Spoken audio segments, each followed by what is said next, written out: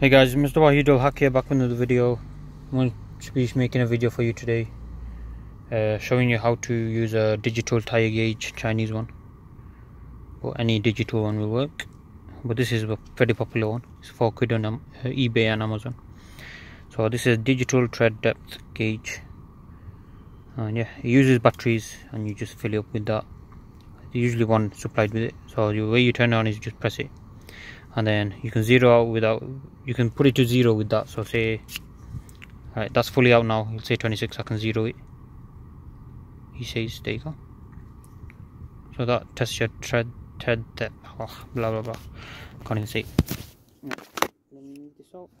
Okay. Just drop my phone.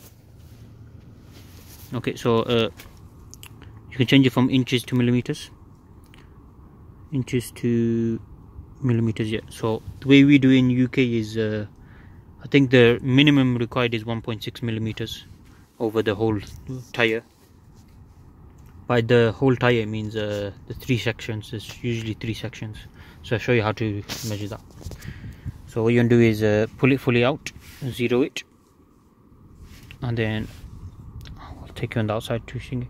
So I need to above 1.6 millimeters, but yeah, I reckon I think mine will be at least 3 millimeters because they are new tires. I literally changed them a few weeks ago, pretty much. Well, it's been sat here for a while, so I don't know, might have been deflated, I don't know. We'll have a look anyway. So this is how you use it, and then just go outside and I'll show you. Okay, so you got 1, 2, 3. So you want to check all 3 lengths. So the way you do that is zero it out,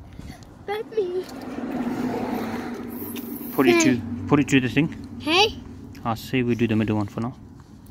So what you're gonna do is you're gonna keep pushing it till it hits the edge. There's the edge. So as you can see, mine is 4.86 millimeters. Oh, 5 millimeters. There you go. So mine is 5 millimeters, which is plenty. 1.6 millimeters is the minimum. All you do is push it till it hits that, and then you'll feel it. Now you want to check every single one. Got some cobweb there. So this one's a bit more, 5.4. And then let's try this edge one. This one's the most, 6.2, because it's not worn as much. So that's really good. So this tire is very good, and then you just check all 4 tires like that. Alright guys, thank you guys for watching. Please check out my channel. See you guys next time. Check out my car videos, and yeah, go Dubai.